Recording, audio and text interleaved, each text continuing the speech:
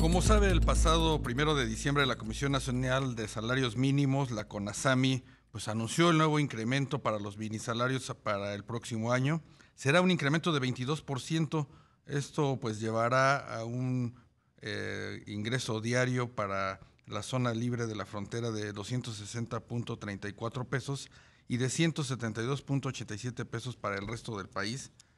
Podría ser a primera vista un incremento significativo, este 22%. Sin embargo, dado el rezago de los ingresos de las personas que tienen, digamos que remuneraciones más pequeñas, pues exige que este movimiento hacia adelante pues sea más pronunciado, los incrementos permitan que una familia pueda tener un nivel de subsistencia, y en esa línea pues Horacio Fernández, encabezando una propuesta de el Partido Movimiento Ciudadano, pues ha presentado en San Lázaro pues una iniciativa para lo que ellos llaman pues un salario digno.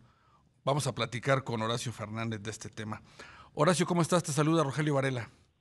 Gracias, Rogelio, gracias a ti y a tu auditorio. Buenas tardes. Pues comenta, nos han presentado la bancada de Movimiento Ciudadano, pues esta propuesta de salario digno. ¿En qué sentido estaríamos hablando que se tendría que incrementar el minisalario para pues alcanzar este nivel, digamos, de subsistencia, no solo para un individuo, sino para una familia?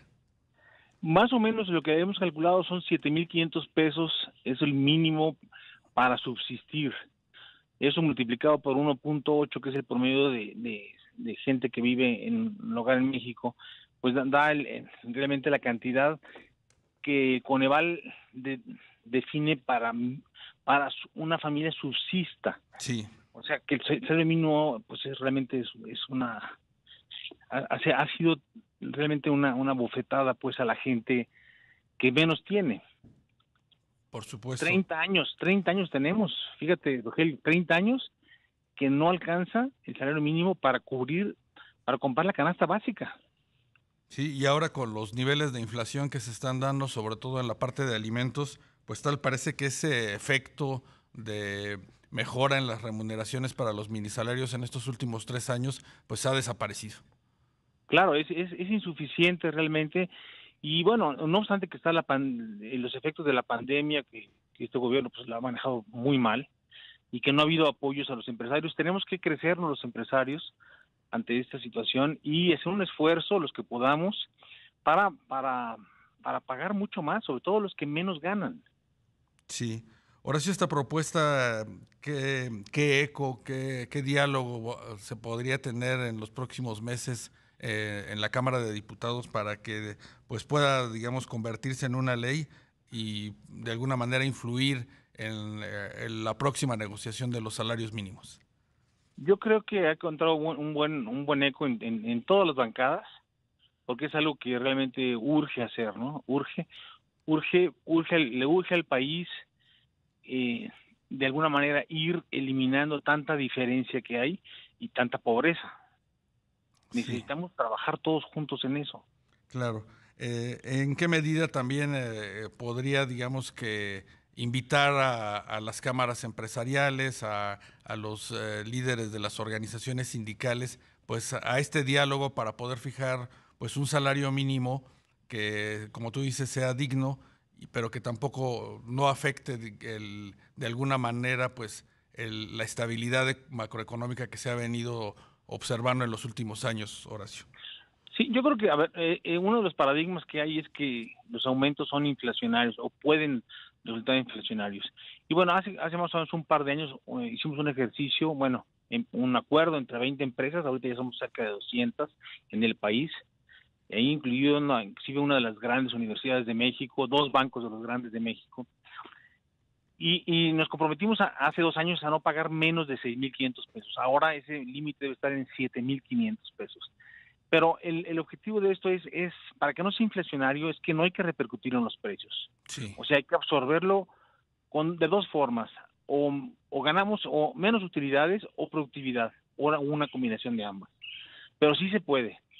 Ya lo hicimos, y yo invito a los empresarios a que hagan un ejercicio, simplemente hagan un ejercicio de su gente que tienen abajo de 7,500 pesos, ¿cuánto repercute?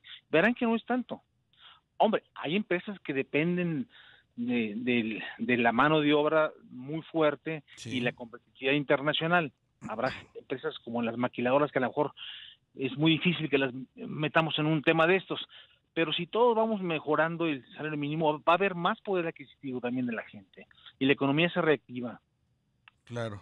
En el caso de las maquiladoras, pues los ingresos son más arriba del salario mínimo, pues en función también de una competencia con los costos de mano de obra internacionales que pues han subido en países como China, Vietnam, y pues México pues no se puede quedar al margen, pero realmente los que pagan estos minisalarios pues son pequeños negocios, Horacio.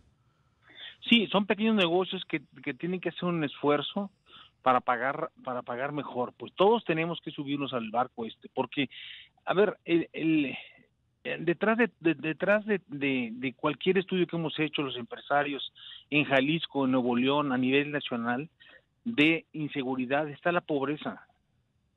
Necesitamos atacar la pobreza de fondo si queremos un país más seguro. Y pareciera que no nos cae el 20 a los empresarios, o sea, no hemos entendido lo que está sucediendo en el país. Claro. Esta iniciativa que presentó Movimiento Ciudadano también plantea la posibilidad de dar estímulos fiscales pues a las empresas, a las personas que paguen a sus trabajadores algo más o mucho más de un salario mínimo.